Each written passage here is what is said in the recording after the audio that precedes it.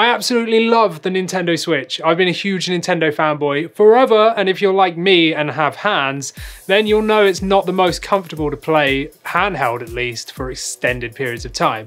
I know a lot of people play docked, but I actually play handheld probably 75% of the time because I just love handhelds. So using my Switch laying in bed always gives me pins and needles, and come to think of it, I always seem to be laying down whilst playing my Switch.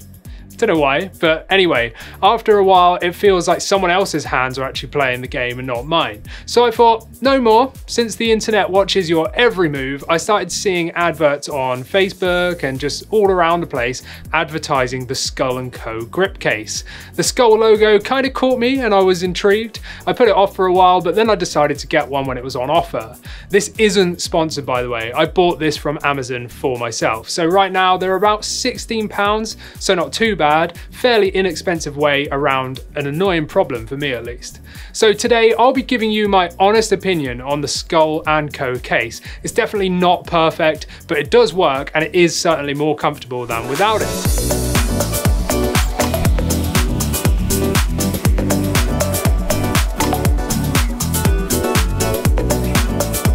So if you're new here, then smash that like and subscribe button, because as a small channel, it really does help us out.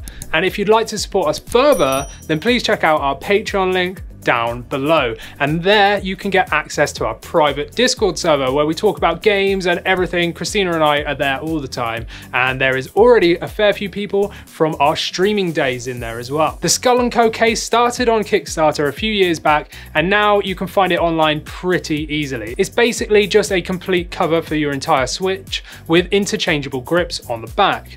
You can purchase it for either the Switch or the Switch Lite as is, or you can get it with a big case enough to fit it all in as well. I just got the sort of grip case itself, but even this comes with 3 grip styles for all hand sizes. The case itself is a pretty thin TPU material, so it's fairly flexible and resistant to grease at the same time.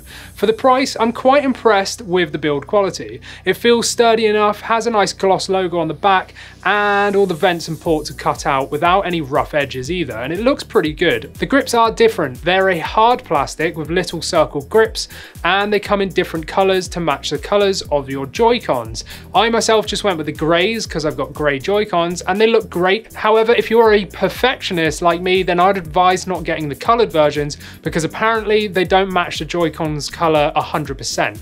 I've read so many consumer reviews online where people just say the color's not quite there. You get 3 grips, a small, medium and larger style. I myself use the chunky ones that have a bit of a slope to rest your finger on.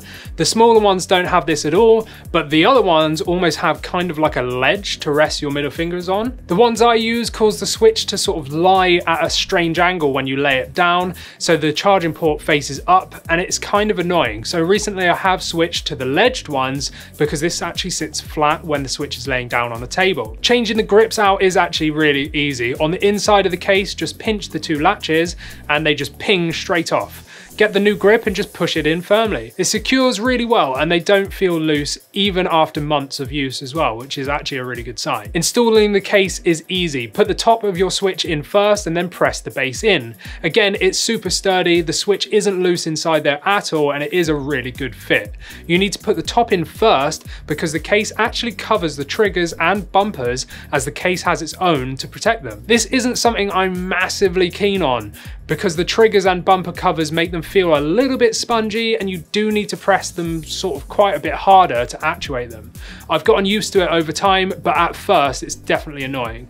Another annoyance is the case covers the volume and power buttons. So pressing the volume down button can sometimes press the power button at the same time, turning your Switch off, and this sucks massively. The cutouts for the ports and vents are great, but the headphone jack cutout isn't actually that big, so some headphones might not completely connect. Luckily, it is still very easy to change the game carts out though.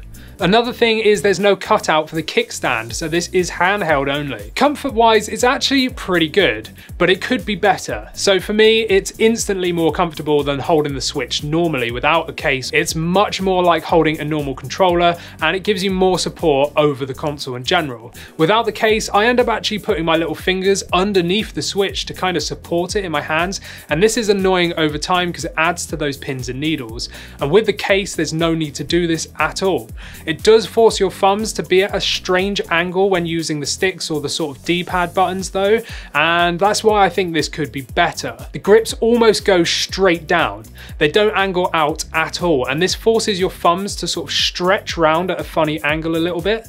If the grips were angled out, then not only would it be more comfortable, but it would stop this thumb nonsense at the same time. So for example, the Satisfy grips, which is another company's sort of alternative, looks like the perfect angle in my opinion, but I haven't actually used them, but stay tuned until the end of the video. So since the Skull & Co grip case does cover the entire Switch, other than the screen of course, then you do get a little bit more protection. So there's less risk of you scuffing the base, the top, the front edges, or the back of it. So that is an added bonus as well. One thing Skull & Co used to advertise was that this case is thin enough to be kept on whilst using the Switch dock. Just don't do this. Do not do this. Warning signs, red alert, just don't do this at all.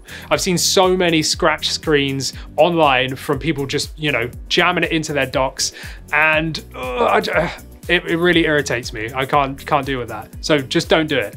If you do take the case off to dock your Switch, then make sure you lay the case face down with the grips facing up.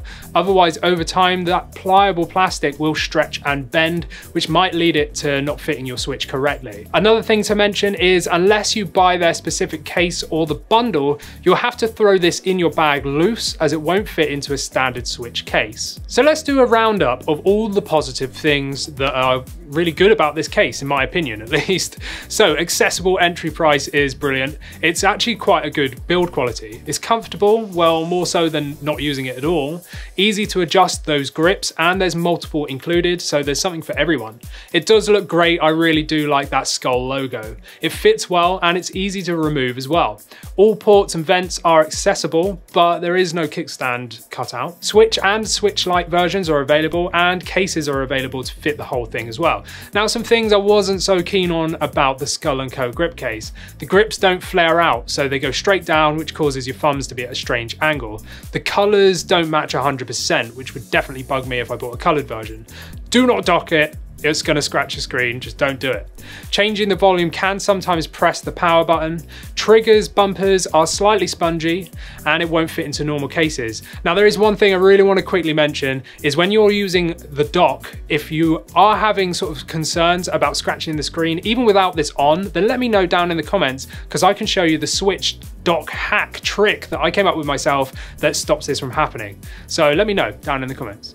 All right, so overall, despite the fair number of cons, I actually like this grip case. It could be better, but honestly, for £16 entry price, it does a pretty good job. But personally, I would definitely like to try out the Satisfy Zen Grip Pro that looks far more comfortable, and it doesn't cover the triggers, bumpers, or anything else. It's basically literally just a handle that clips onto the back. But there is a catch. In the US, it's around $30 new or $20 on sale right now, and even less if you have an extra discount code. But here in the UK, it's almost 50 quid. That's almost $70, and that's absolutely mental. So for the benefit of you guys, I've actually imported a Satisfy Zen Grip Pro for $18 last night, of course, plus shipping, but still way cheaper than the UK. That way I can test out and see if the claims are true, and I can tell you the differences between these grips and the Satisfy ones. So make sure to smash that subscribe button so you don't miss that video. So if you're on the fence, laying on the floor with pins and needles, and you see the Skull & Co grip on offer,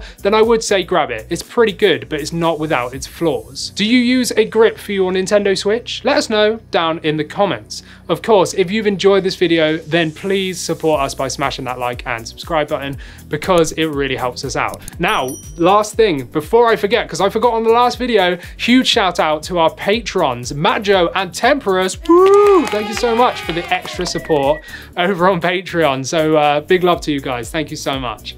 And anyone else, go check it down there, because you can join our Discord as well when you sign up on Patreon. Anyway, this is me. Merry Christmas, everybody. This may be our last video until next year, 2021. And if so, thank you so much for supporting us throughout 2020. It's been amazing. I know we've only just picked up the pace towards the end of the year, but we're gonna start 2021 strong for you guys.